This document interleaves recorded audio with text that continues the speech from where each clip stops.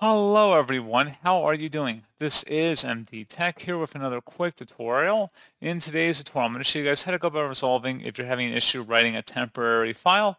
Make sure your temp folder is valid.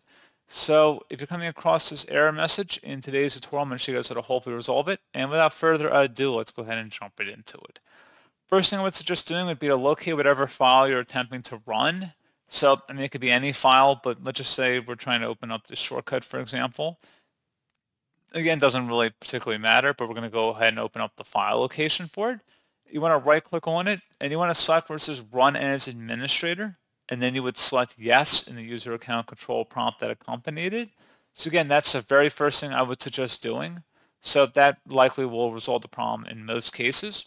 Something else we can try doing as well would be to clear out our temp folder. So if we were to open up the search menu and type in %, temp, then another %, go ahead and open up that accompanying file folder that will appear. You want to highlight over all the folders in this folder, or in the subfolder, I guess. You can also tap the Control A key on your keyboard as well, as maybe a faster way. And then right-click in the highlighted selection here, and then select the trash bin icon to delete. Alternatively, you can also select the delete key on your keyboard. Checkmark the options to do this for all current items, and select continue at this time. Once it has concluded, close out of here, and you do want to proceed by restarting your computer. If there are any files or folders that cannot be deleted because they're currently being used, that is fine. We're just trying to clear out the bulk of the temp files in there.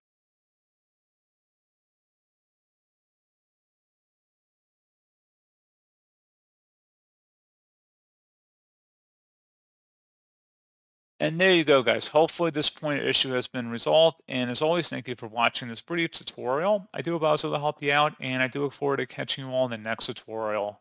Goodbye.